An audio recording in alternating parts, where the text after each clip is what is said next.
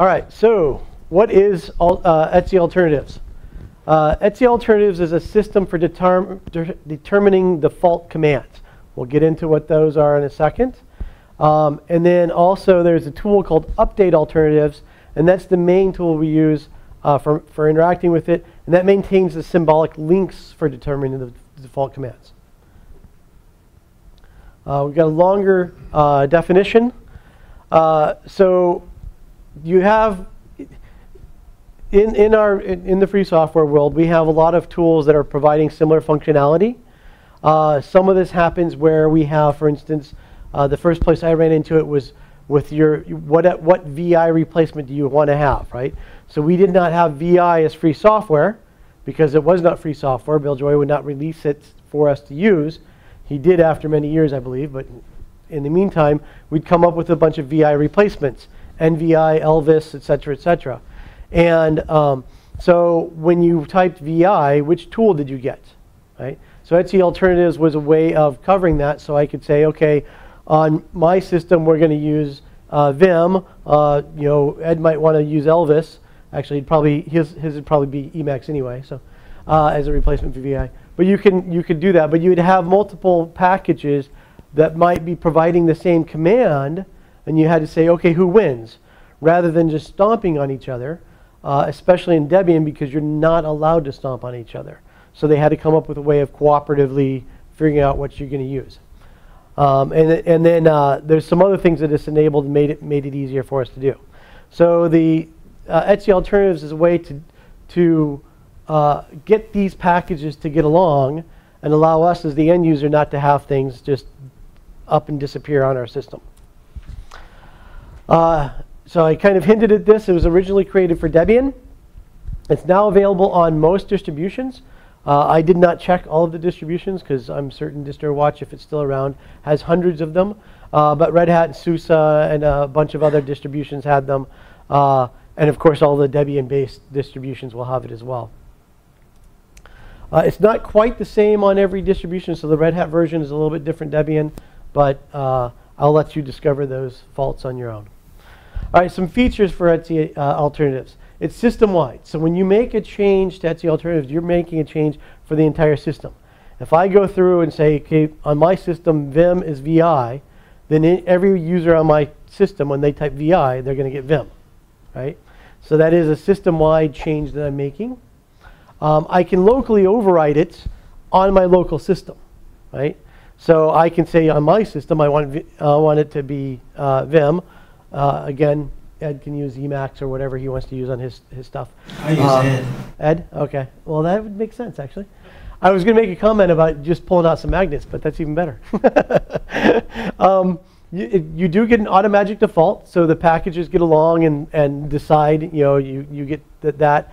And that is done by ranking within the alternatives, and then it works with the packages. So the packages come in and say, for this particular thing, I have a ranking of blah, and then Etsy Alternatives goes and looks at all of those, and the thing with the highest ranking wins by default. And then you have grouping. I'll cover that where that's important. We already got into it a little bit. So first of all, let's see what it looks like. So this is the symlink chain. So I'm looking at user bin pager. And so that is, you can type pager as a command and use it as a command. And that is a symlink to Etsy Alternatives pager. So all the Etsy Alternative stuff points into Etsy Alternatives. And then from Etsy Alternatives, that command then points to the command that's in use. So basically, if I type pager as a command, the file system looks at user bin pager, which goes to Etsy Alternatives pager, which then goes to bin less. And so I end up running less in this particular case. Now, I saw some complaints about this, about, oh, now we have scripts inside of Etsy. You're not allowed to have scripts. No, we don't have scripts inside of Etsy. We have links to scripts inside of Etsy. The scripts don't, there's no actual code in there. Those are actually pointing somewhere else. But we have our configuration inside of Etsy, which is what Etsy is, because Etsy stands for configuration. We just couldn't spell back in the 70s whenever we created that. All right, grouping. That's what I was talking about. So one of the things that I think is important is when I say, okay, this command is going to provide this functionality, then I want my documentation to match as well, right? So if I've gone through and said, okay, less is my pager, but I type man pager and I get information for more, that's not going to help, right? So I want it, especially since I might not actually be able to easily see which command is being used if I can't find the man page for it to figure out how to find out what the command is, right? So I think it's really, really awesome that they've included this functionality. I don't know when they added it, but it's been there for as long as I can remember. Well, actually, I do remember a time when it wasn't there, and I really appreciate that that came in. So some examples, an example actually. Vi sudo is a command that started off using vi to go through and edit your sudoers file. And then, of course, a bunch of people yelled and jumped and screamed and said, I don't use vi, don't do that to me, right? So they early on added functionality to use whatever editor you want, right? They didn't change the name, but you can still use whatever editor you want. There's, don't use Nano. Nano does wrong things. But if you want to use Pico, or not, use Nano, don't use Pico. Sorry, getting that backwards. Don't use Pico. Pico does bad things. But Nano, the free software version of it, that's fine. But you can use whatever you want with that. And you can, using Etsy alternatives, you can have that set up because it uses the editor alternative. So some examples of how to find out more information about the alternatives on your system. So as I said, update alternatives is the main command that you're using to interface with things. Really, for the most part, it's going through and changing some soft links and stuff. But I can use a -- list and the name of whatever alternative I'm trying to look at. So it shows me which program is being used to start as the X session manager in this case.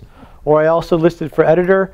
And it shows me the different editors that I've got available to use as my editor.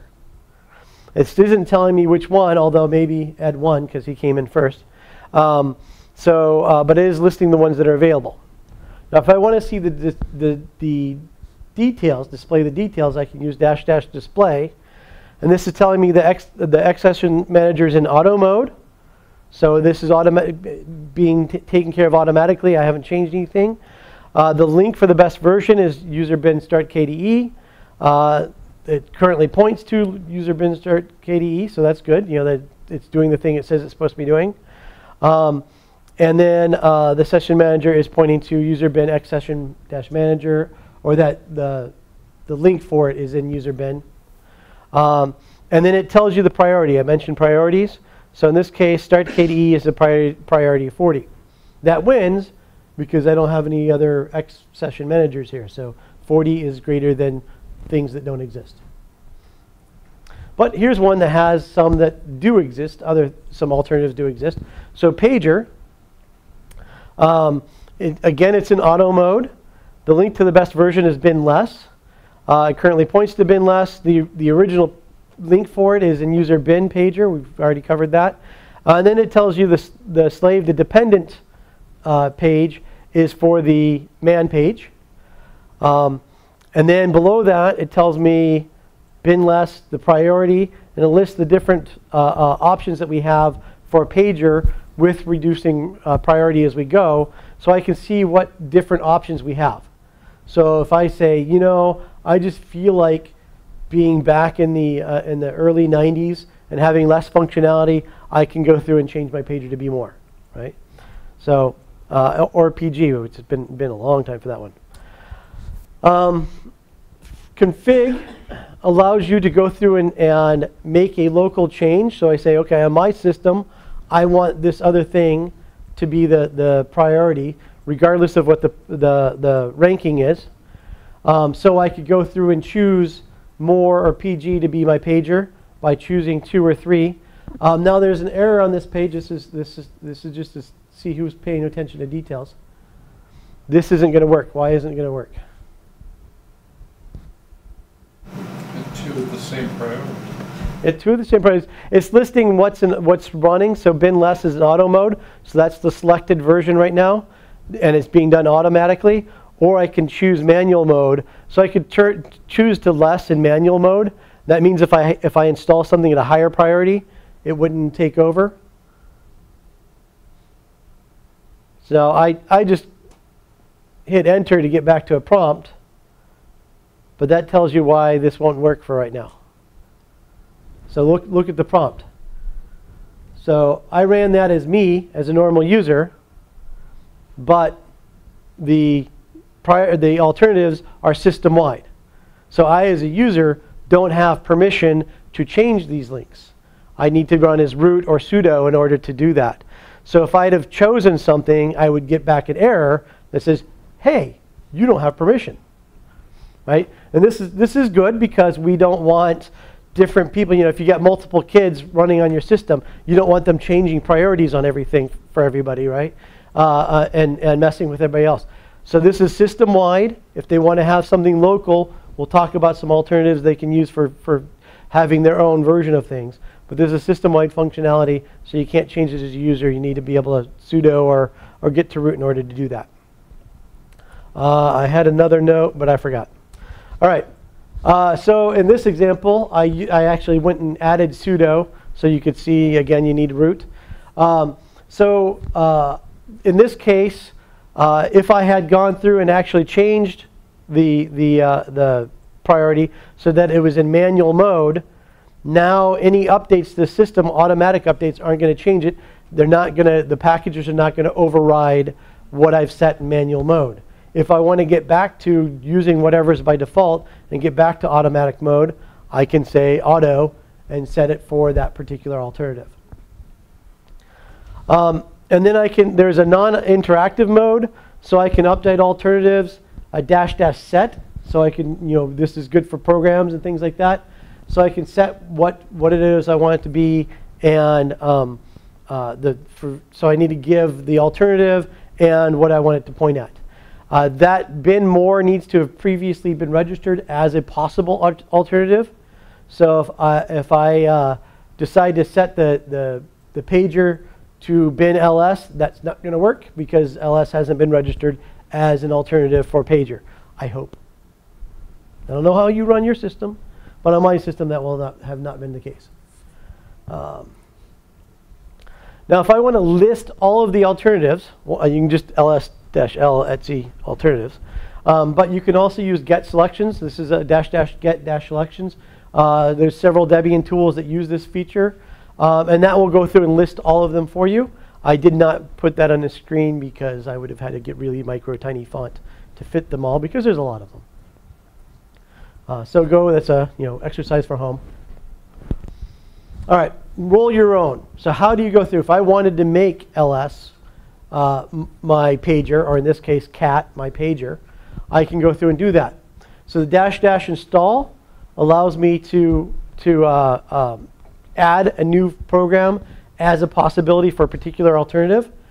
So I give it the link that it's going to go in as an alternative for, the name of the alternative, and then the program that could be added, and a priority for that, a ranking. And then I use the -- slave to give me the dependencies. So again, I list the link that would go through. I think some of this becomes redundant. The name of the new one, and then the man page that would be used. In this case, it's the dependency that I'm putting in as a man page. Note that it is possible to cause problems, or not problems, but to change things. So notice the error message here, renaming pager link from user bin pager to bin pager, because I didn't bother to see where it was. I just guessed the first time I started testing this. So I moved the link on myself. In this particular case, it wouldn't have really mattered. But depending on your environment, that might matter. So be careful with that. I had to do a couple things to undo the problem. I could have probably just gone and changed the link, but and then if you've done something like that and you're like, oh, I really didn't mean to do that, you can unroll your own by removing that option.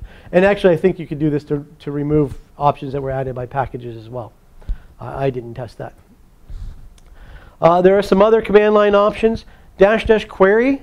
That is basically gives you a machine readable form of display. So it gives you the same information you got from display, essentially, but then you've got labels on each of the lines, so it makes it a little bit easier to parse. --skip auto skips the alternatives that are in automatic mode. So this is basically a way of finding the things that you've put in manual mode. I found when I was looking at it, it was also showing me the slaves, the dependent alternatives, and I didn't take the 5 minutes it would have taken to figure out how to not display them, because I really don't care. But if you want to, you can figure that part of it out if you want to. --verbose will give you more feedback about what's changing, so it'll tell you more about what it's doing. And --quiet is don't tell me anything unless there's an error. So this would be if you use this with your --sets, this is a way to automate things, so you're not also not having to pipe to dev null because of output that you're not going to look at anyway. Some example alternatives. So we've already covered editor a little bit.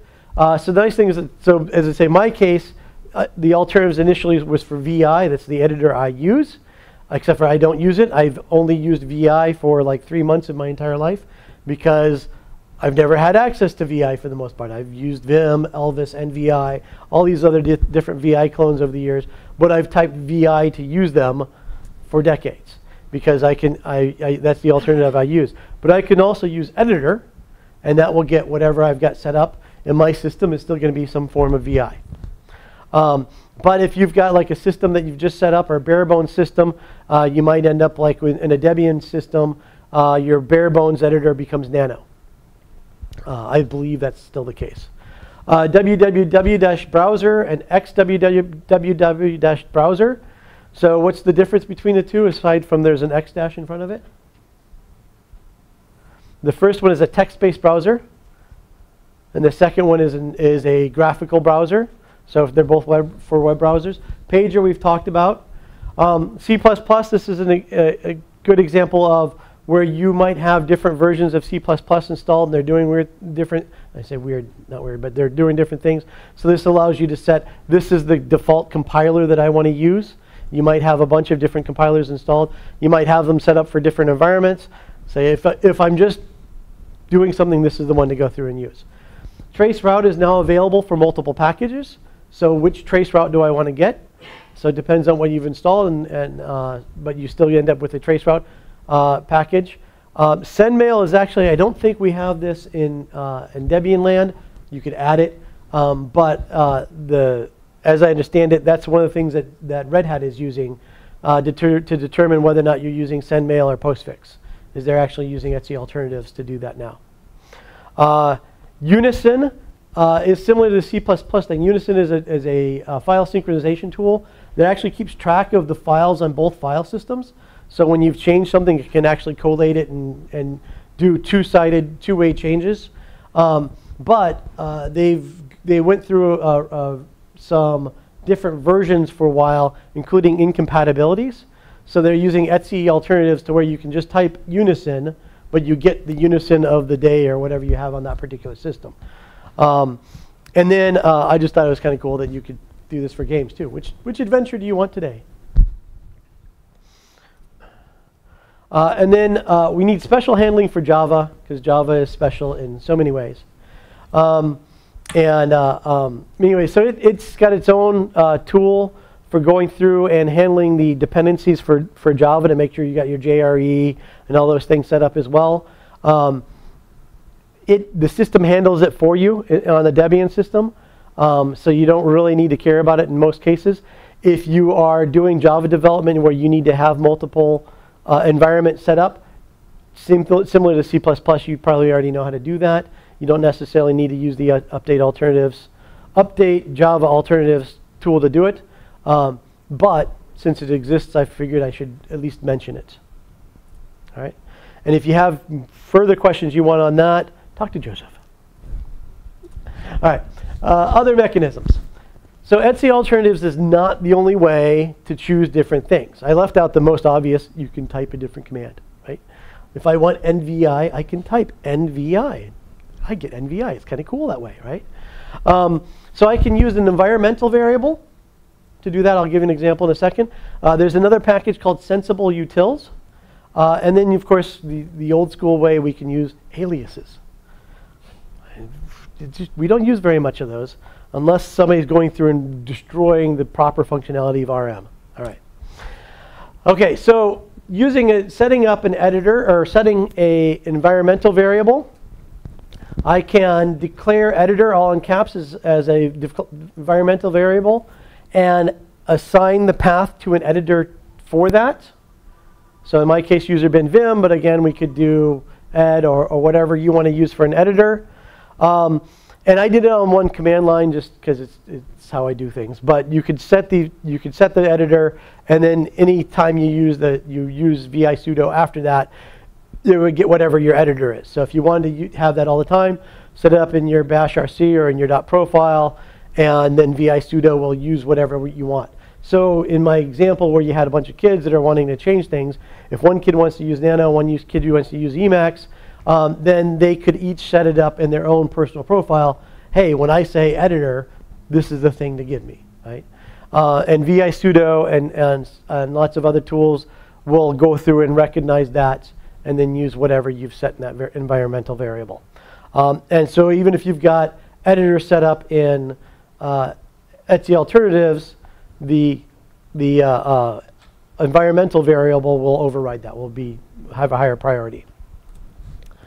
The sensible utils, there are some things that instead of using an environmental variable, go through and look for sensible page or sensible editor, sensible browser. Well, those are basically little scripts that go through and say they're doing the similar type of thing as Etsy alternatives, but they're coming from a different package, and they've got some wrapping around them instead of just using soft links.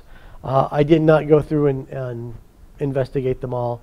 But for instance, one of the examples I wanted to give aside from vi sudo was cron-tab-e, but as it turns out, cron-tab-e is using sensible editor rather than Etsy alternatives.